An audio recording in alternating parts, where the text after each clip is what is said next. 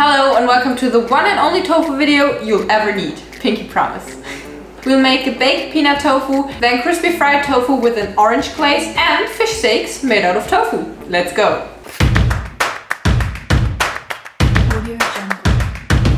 Obviously, each recipe requires one block of tofu, so I will start with the fish sticks. For that, cut your tofu in about 4 to 6 sticks. Kinda like that. And now set the tofu aside because we'll marinate it to get some flavor into this bland white block.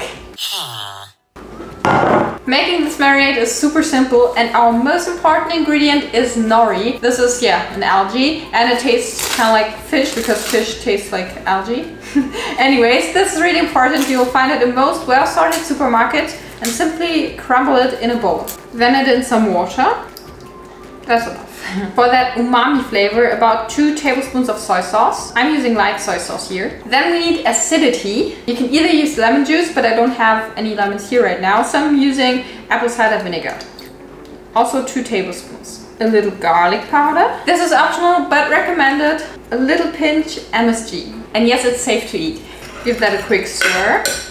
Ooh, it smells already fishy. Now you can place the tofu sticks in the marinade and toss them around a little bit. Then let them marinate for about an hour. I spilled it. I'm back with the marinated tofu and I've prepared here a Panierstraße. That's what we would say in German. It translates to coating street. And you do it like this. You grab a stick of tofu, dust with flour, then in the plant milk, and then breadcrumbs. This is perfect. And simply repeat that. Flour, milk, breadcrumbs. Flour, milk, breadcrumbs. Flour, milk, breadcrumbs. Now you can either bake, fry or air fry them. I will fry them because that's the quickest way.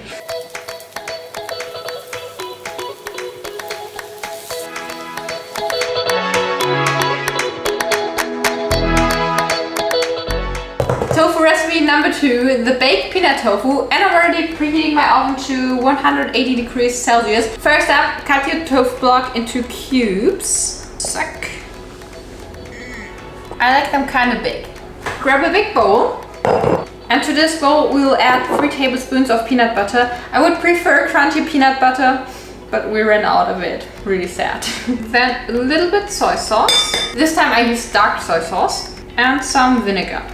To get more flavor in here, I will add garlic powder again. You can also use fresh garlic. Same goes for chili flakes and ginger powder. Add some water if needed and stir until it's a smooth and creamy peanut sauce. I totally forgot to add a little bit of salt. Don't forget that. Now drop the tofu cubes in the sauce and fully coat it. I like to use my hands for this to give the tofu some love. You can really taste that. Place the peanut tofu on a lined baking tray. Woo! Sprinkle it with some sesame. Now my ultimate hack, drizzle over some maple syrup or agave because that will sort of caramelize in the oven. And this is really delicious. And those beauties will go in the oven now for about 20 minutes.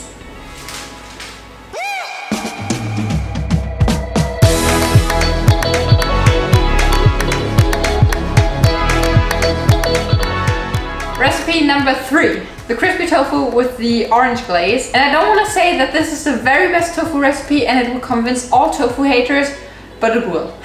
First up, you'll need a bowl and tear the tofu in chunks. This size is perfectly fine. Then dust the tofu with a little cornstarch, salt and pepper.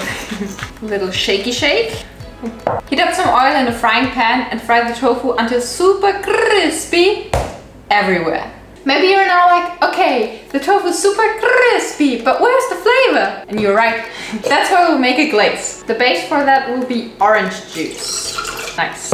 2 tablespoons light soy sauce, 4 tablespoons agave maple syrup or any other sweetener. Chili flakes, because we are hot, I'm brutally honest. And fresh ginger or ginger powder. Lastly, we'll need some cornstarch, about 2 to 3 tablespoons, plus 3 tablespoons water.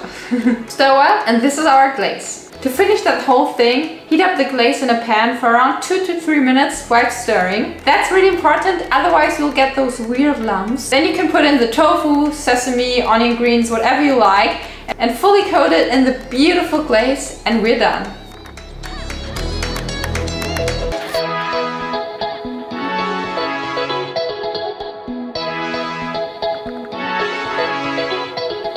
That was the video. I hope I could brighten up your tofu life just a little bit.